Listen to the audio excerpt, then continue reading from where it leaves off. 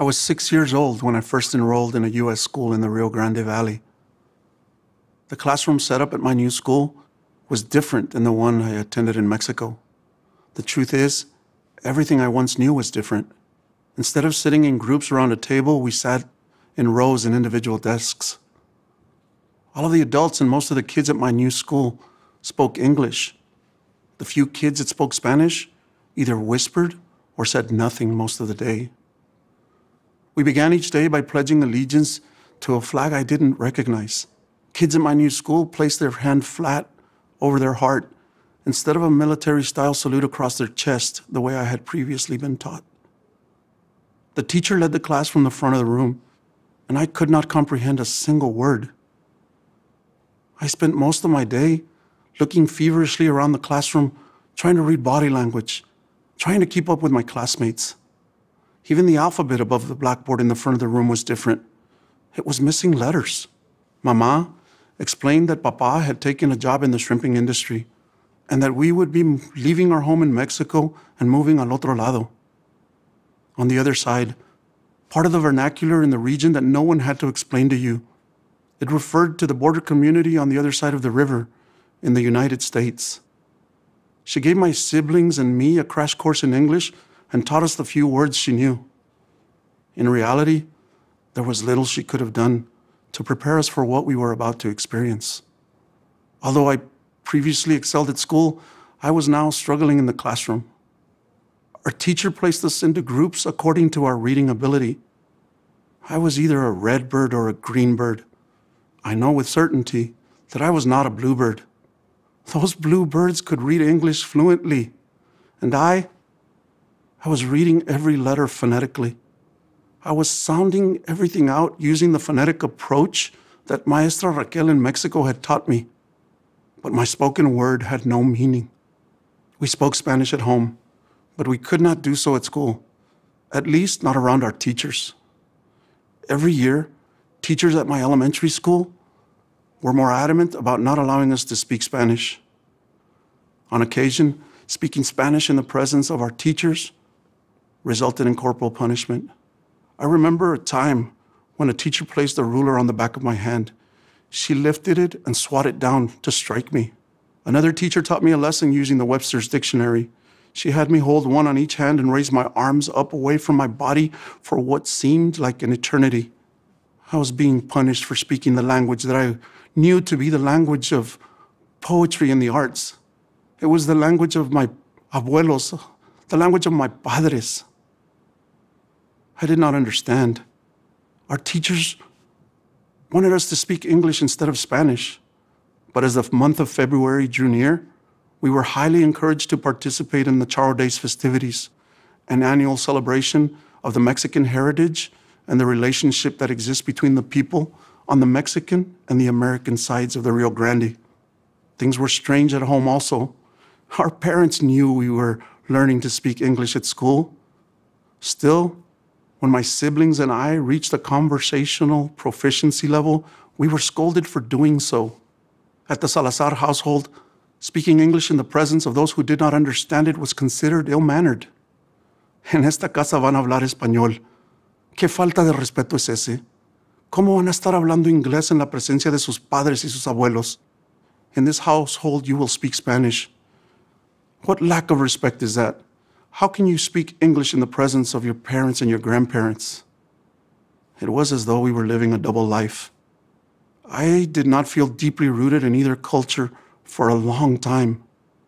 Circumstances were forcing us to develop what Ansaldúa referred to as the mestiza-like consciousness. Circumstances warranted going in and out of both cultures and between languages. I was living in a state of Nepantla, a term in the indigenous Aztec dialect of Nahuatl that captures an existence involving an in-between state of consciousness. Looking back, I can see that I was struggling to find my cultural identity. How could I feel this way? How could my blood still boil when I heard Mexico's national anthem? How could my blood boil when I heard my mama sing along to mariachi music that played on Spanish television or radio stations? How could I feel this way when I was pledging allegiance to a new flag? Who was I? The state of confusion and shame grew deeper as time went on. Everything rooted in culture and citizenship was contingent on a situation or location. I was nothing more than an academic tourist in the borderlands of culture. By the time I got to middle school, teachers were no longer as concerned about students speaking Spanish.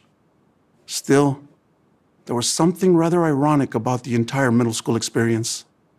I had reached this whole new level of proficiency in English, and now the school curriculum required that I take Spanish as a foreign language. Through my undergraduate work, I learned that when we set out to shape the academic experience for immigrant students, we cannot simply concern ourselves with the cognitive and the linguistic domains. We must also address the affective domain, that portion of our lessons or academic experience that teach students an appreciation and a validation of the self. In our efforts to help students assimilate into the mainstream culture, we are erasing the richness of their heritage and weakening the fiber of the fabrics that make our nation stronger. It is in this domain where schools are failing to capitalize on one of the most valuable resources we have, the culture of our students. Almost 21 million elementary and secondary students of immigrant families were enrolled in the nation's public schools in October of 2016, representing 26% of the overall student population. I trust that no one is using rulers or the Webster's Dictionary in the way that I experienced. I fear, however, that there may still be schools out there sustaining learning environments that allow shame and doubt to creep into the lives of our students. Our ability to help immigrant students succeed necessitates leaders with the courage to create spaces in which students can feel comfortable participating in activities that validate their heritage and their culture. Today, these spaces exist in schools throughout the Rio Grande Valley. One such space was created by one of our principals. This space exists in the performance portion of pep rallies ahead of our football games. Having nearly 2,000 students in the gymnasium at one time is every high school principal's nightmare. Allowing kids to come down to the floor to dance along to conjunto or mariachi music that is being played by their classmates, and then return to their seats for the introduction of the offense and the defense takes courage and is rather unique. Thanks to one of our teachers, an activity that was once an after-school club is now a popular course offering in our high school. I'm referring to folclórico, or folkloric ballet, a collective term for traditional Mexican dances that emphasize the folk culture of different regions. The pictures, the smiles on the faces of kids tell it all. Can you see the pride with which they perform? These clubs are now available at almost every one of our elementary schools. When teachers sponsor these clubs or teach the class, they are creating spaces and addressing the affective domain. When teachers share the similarities between their culture and the culture of our students, they are achieving cultural congruence and reaching a whole new relationship with kids.